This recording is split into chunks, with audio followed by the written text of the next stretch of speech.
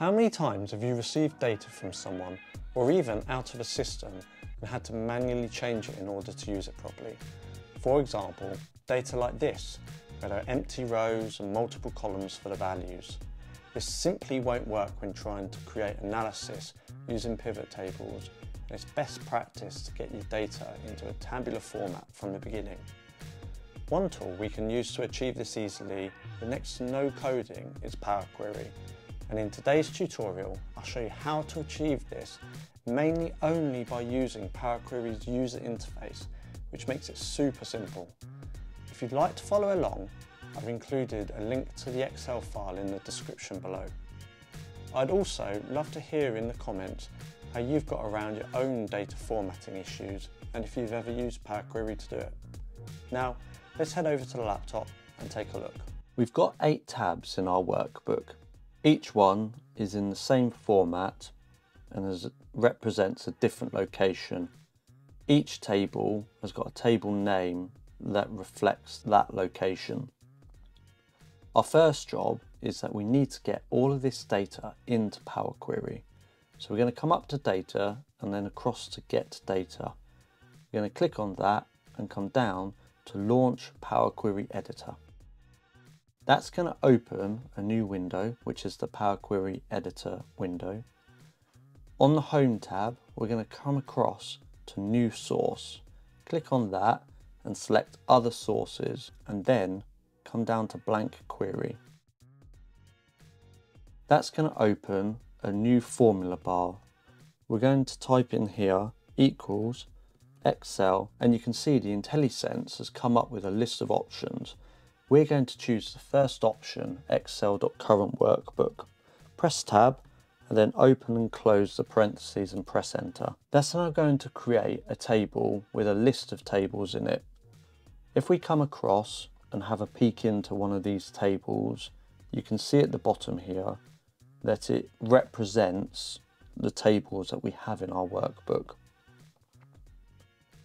We don't need a name column as we have the location in the table themselves. So we're going to click on the name column and press delete. That leaves us with just the content column. We're going to come across and we're going to click these 2 arrows. This is then going to expand the data. It's going to come up with a new window and it's going to show us all of the column headers that exist within those tables. We're going to uncheck the use original column name and press OK. Now this has appended all of our tables into one table. So we have London at the top, then we've got our next table, Winchester, followed by the next, Bath, and so on. So first thing we're going to do is we're going to select our location column, we're going to come up to transform, and we want to get rid of all of those nulls. So we're going to come across to fill, and then we're going to select fill down. That's now going to put a location in each one of the rows. The second step we're going to do is come to our GL account and we're going to split this. We want 2 columns. We're going to have a GL account number and a GL account description. If you come up to the split column, we're going to split it by digit to non-digit, as the digits come first in this instance. That's going to split it into 2 columns. We're just going to expand that formula bar because we're going to rename these 2 new columns that it's created. We want the GL account kept as the first one, and then we're going to change the second one so it reads GL description, and just press enter. Then, as you can see, we've got some nulls in here still and we want to get rid of those. So we're going to come up, we're going to press on the filter button, and then we're going to deselect null. Press OK. That now means that we've got data on every single one of our rows and there are no blank or null rows left. Now, as you can see in the GL description, we've got these funny hyphens still left in there. We're going to take those out. So we're going to come up to extract and we're going to extract text after delimiter. Then we're going to press the hyphen and then space, and that gets rid of that. You could have also done that with the replace values if you wish. Now we have full rows of data, we want to unpivot our data. And what I mean by that is we're going to have a column for each type of data. So for example, we're going to have a column specific to location, another one specific to GL account and description. And then when we get to the data here, what we want is we want a column that's specifically for the months and then another column that's specifically for the values. First off though, we've got a total column that we need to get rid of because we don't want that kept in our data set. So we're going to select that and we're going to press delete. We're going to come back across, we're going to select our first 3 columns.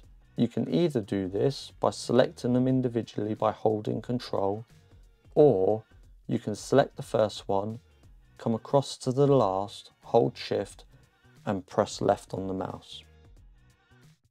Then we're going to right click and we're going to come down to unpivot other columns. So it's going to keep those first 3 the same, but it's going to unpivot the others. And there we have it. We've got our data as we wanted, with a column specific for month and a column specific for values.